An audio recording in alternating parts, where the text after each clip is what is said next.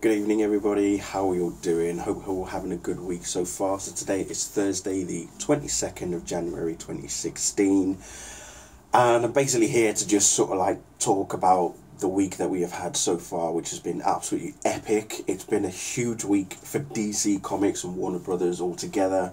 They showcased Batman v Superman, Wonder Woman. We got our first real footage of Wonder Woman. Suicide Squad trailer dropped. This is actually the first trailer, not counting the one that came out from Comic-Con last year in July. So this is the first proper sort of trailer for Suicide Squad, pretty much, that's going to be released to the public, and I'm guessing in cinemas very soon. No doubt, probably we'll see it at the beginning of Batman v Superman in March, so that'll be awesome, which was absolutely splendid.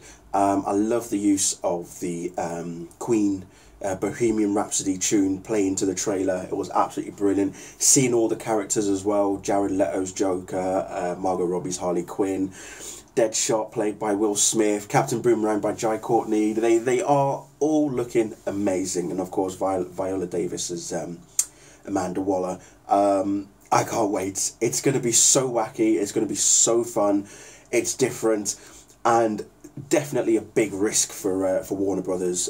Just like in the same guise as what Guardians of the Galaxy was for Marvel a couple of years back. So yeah, it's going to be something interesting. I really am looking forward to it.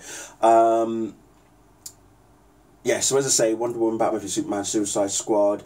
They also showed concept arts for Cyborg, Aquaman, The Flash, and they did talk about the Green Lantern Corps. We still don't know who the characters are going to be in that film, who's going to play Green Lantern, which one are they going to use, Jon Stewart, Hal Jordan, Kyle Rayner. We don't know, but they showed those concept artwork for the other three characters, as I say, Cyborg, The Flash, and Aquaman in particular. Did anyone notice Ray Fisher's T-shirt that he was wearing during his interview, like where he was talking about the film? It says Borg Life. Oh, that was pretty snazzy, very well fitting. Incidentally, if you're wondering, the T-shirt that I'm wearing, this is a fresh new Batman v Superman T-shirt from superherostuff.com. Okay, they have some just a small section of new Batman v Superman stuff. I think there's 3 T-shirts and a couple of boxes as well. So I'm sure that their product line will increase as we draw closer to the movie's release in March 25th. So yeah, get yourself on superherostuff.com. This is where you can bag one of these bad boys. And obviously, on the flip side of DC Week, we have the TV shows. Everything's back. Well, almost everything. We started off on Monday with Supergirl, and on Tuesday with The Flash, and then Wednesday with Arrow, and then last night with DC's Legends of Tomorrow. I've watched all of them. I enjoyed all of them. DC's Legends of Tomorrow in particular is just wacky. It's fun. It's a joyful ride is what I would call it, and seeing all these characters come together, we now know the real reason why Rip Hunter brought them together. If you haven't watched it, I'm not even going to say anything. I'm not going to spoil it for you, but all I can say is it was quite a tearing down moment in some ways for our legends, so to speak, as to the real reason why Rip Hunter brought them together. And it's good so far. I am loving it. I mean, obviously we're already 1 episode in, and it's amazing. It's really good. Yeah, so I'm looking forward to that. We did get some cameo appearances by characters from Arrow. I won't say who, but I'm sure you'll probably guess who anyway. But honestly, if you've seen it, I'm sure you liked it as well. It was brilliant. Supergirl, that show is just increasingly getting better. And watching that particular small clip, seeing Martian Manhunter flying with Supergirl, just showing her how to maneuver and use her technique while she's flying, just, that was beautiful. It really was beautiful to see. It's great, and I'm sure David Harewood is having a great time playing both Hank Henshaw and John Johns, and obviously shifting into other characters at the same time as well. And Kara is Well, she's still standing on her own 2 feet, but still learning. She's going to be learning for a long time now, and yeah, she's got a lot to learn. But with Windshot as well admitting his love for Kara, that's going to be an interesting one. We don't know how that's going to go down the road, especially since his father, aka the Toy Man, appeared this week on the show. It'll be interesting to see how he, Windshot Jr., progresses as the season goes on. The Flash, again, amazing. I'm still not sure about Wally West. He's a hothead, basically. He is a hothead, and yeah, I guess he just needs to be brought down a peg or two. But you can kind of understand his position and the reason why he does the things that he does. But eventually he's going to need to see the other side of life, essentially, and that's where Joe's going to come in. I think Joe's got the ability to instill compassion and patience and whatnot into Wally, to get him to learn the other side of how to deal with pain and anguish and all that sort of stuff. Yeah, again, without giving too much away of what happened in the episode this week, Wally has a lot to learn. He really does have a lot to learn. And I really liked the, what was I going to say? Was it the conversation between Cisco and Harrison Wells of Earth 2? Those two, they're like two peas in a pod, if I'm going to be honest. They really are. It's amazing the way that they go on. Here you've got Harrison, who's just stone cold, hard-faced, and there's Cisco trying to be all, confident and happy-go-lucky, but at the same time still taking the sort of like a back foot on Harrison, and just, yeah. Plus, did we see the return of the Reverse Flash? Yes, we did. Why is he back? How is he back? We'll find out next week, I'm sure. And Arrow, we now know what's happened to Felicity. We've also seen what's going on at the grave, with Oliver and Barry when they were at the grave, and we now know who it isn't in the grave, but it still begs the question, who is in the grave? And I think it is someone that is still close to Oliver, but who is it? We'll never know. Well, we will know eventually, 4 months from now, as it said on the episode this week. And obviously Oliver's seeking revenge rather, against Damien Dark, but anarchy has become the thorn in their side. And let's just say things definitely took an interesting twist in the episode this week. And yeah, it's gonna I think that has set up the rest of the season. It's basically set up the rest of the season. What happened in the episode this week has set up the rest of the season, I think. It's going to be interesting to see exactly what Oliver does in terms of getting back at Damien Dark. So that would be good. I think I've spoken about all the TV shows now, haven't I? I mean, let's get back to the movies anyway. I do want to talk about Wonder Woman. And when we saw the footage, I watched the footage and I was like, this is amazing. The setting is World War One. This is a coming of age, as Gal Gadot mentioned in the video, that it's a coming of age of the character. And even Patty Jenkins said that she's got love, kindness, empathy. They're not going to use that to tear her down. That's basically going to be like her, what makes her Wonder Woman, and it's still so surreal that come June 2017, in fact the dates have now been fully confirmed, that Wonder Woman is going to be released on June the 23rd 2017, and Justice League Part 1 is going to be out November 17th 2017. They're going to start filming Justice League Part 1 in April of this year. That's going to be awesome. And then I think Wonder Woman is still filming, so I don't know if by the time Wonder Woman's finished filming, then Gal Gadot is going to straight away go into Justice League Part 1, but I'm sure there's going to be a break, because obviously they've got to do the promo for Batman v Superman throughout March, basically. So they're going to be busy for all of March, at least for the first, in sort of like the middle of March onwards. So either filming's for Wonder Woman's either going to come to a halt, or it will still run its course, or it might just finish probably before You know, the promotion and the whole screen junkets and whatever, the press tours for Batman v Superman begins sometime in March. But it's still so great that we're getting this, and just watching that footage, as I say, I wasn't sold on Chris Pine as Steve Trevor. However, I do feel like he was the right fit. I'll make more judgment once I've seen the movie next year. But just the fact that we're getting a Wonder Woman movie just makes me so happy. It really does. It just makes me so excited. And the fact that Warners have actually pushed that boat out to say, right, we're getting this Wonder Woman movie done. Something that they should have done almost 20 years ago, but they're doing it now. Better late than never, guys. Thank you very much. But yeah, they're doing it now, and I'm sure it's going to be incredible. Obviously, we've got more footage from Batman v Superman as well. I've actually stopped watching TV spots as of a week or two ago.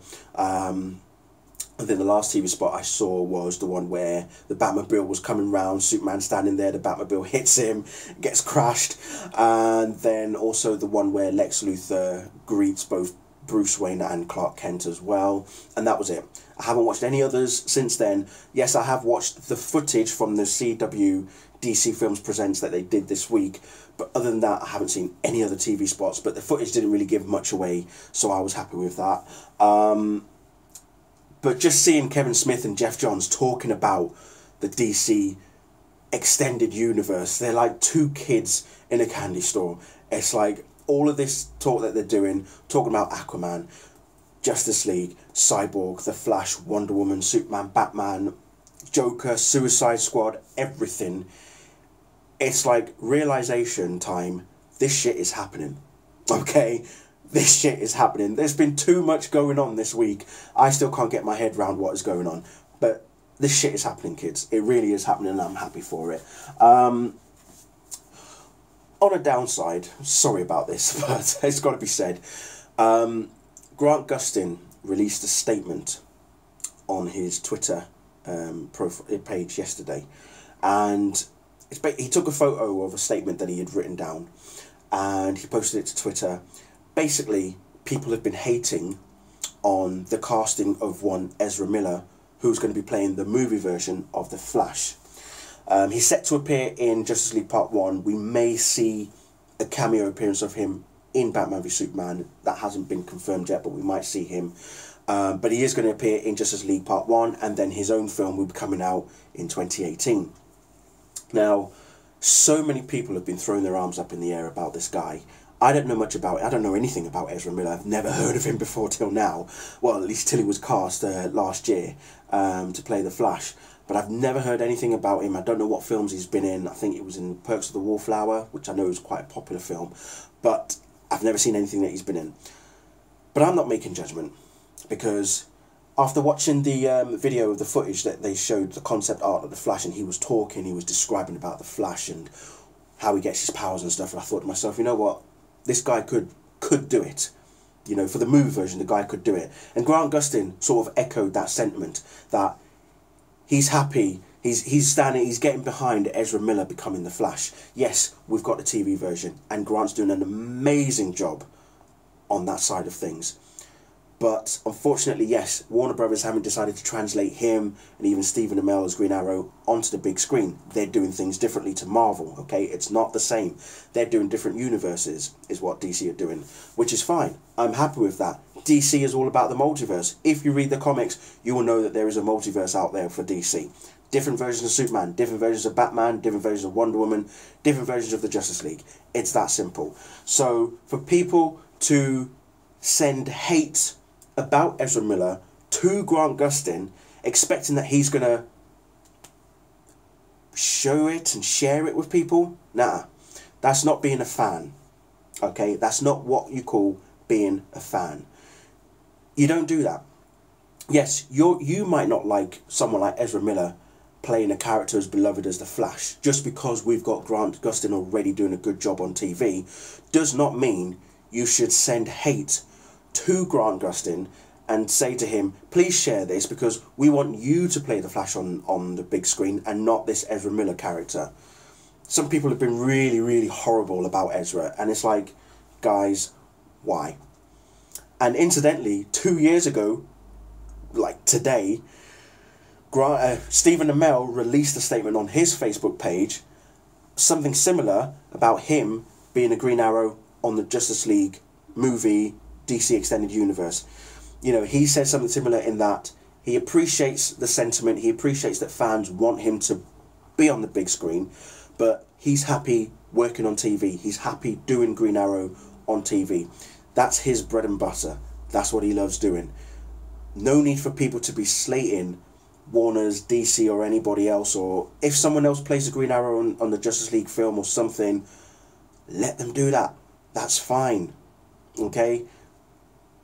You can't call yourself a fan if you're going to be throwing and spewing hate towards someone that we admire, someone like Stephen Amell and someone like Grant Gustin. We admire what they're doing on the TV screen, but to send them hate about other characters or other people that might be playing their characters on the bigger screen, not cool, people. Not cool at all, whatsoever. So anyway, I just wanted to say that because I had to get that out there. But there you go. So, moving forward, like I said, it's been an awesome week for DC, and looking forward to what we've got for this year. I mean, 2 big DC films, Batman v Superman already, and obviously Suicide Squad out in August. And obviously we've also got Deadpool, we've got X-Men Apocalypse, we've got Captain America Civil War, we've got Doctor Strange as well. This year's going to be big for comic book films and superhero films altogether. But for DC and Warner's, this is it now. 2016, I think, is going to be their year. Marvel has had quite a lot of exposure, and that's good. I've enjoyed what Marvel have brought out, but this year, it's all about DC. All about DC, yo. But yeah, it really is all about DC. So, awesome stuff. Awesome times are coming, people. Awesome times are coming. February 4th. I've got to mention this now, because if I don't, then I will kick myself for it. February 4th, I'll be making a special video announcement. Okay? I'll give you a bit of brief lowdown right now. That's when I'm going to kick off the Batman v Superman Dawn of Justice competition. And it's going to be running from February the 4th all the way through to the release date of Batman v Superman, March 25th. So put it in your calendars, people. February 4th, be right here, back on this channel, for me to explain the rules, how the competition is going to be run, how you're going to be able to enter. Yeah, pretty much everything. And I might even give an indication as to what prizes will be given away. And they're going to be pretty awesome. They will be pretty awesome. They might be as awesome as this t-shirt that I'm wearing as well. So, who knows? But given the amount of serious merchandise that is getting released between now and, say, end of the year for all things Batman v Superman and Suicide Squad, there's a lot on offer, people. There's going to be some serious prizes on offer. Serious prizes. Oh my God.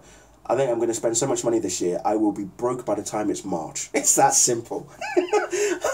I mean, I'm due to go to Florida this year as well with my girlfriend, but I think we might as well skip that, because I'm just going to end up buying so much crap to give you guys. I say crap, but you know what I mean. Awesome crap to give you guys for this competition. And also I'll be doing a competition for Suicide Squad, but as the time comes nearer to that, I'll explain more.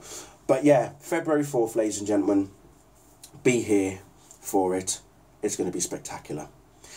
Right, that's it from me. I'm going to stop there. And yeah. Wow.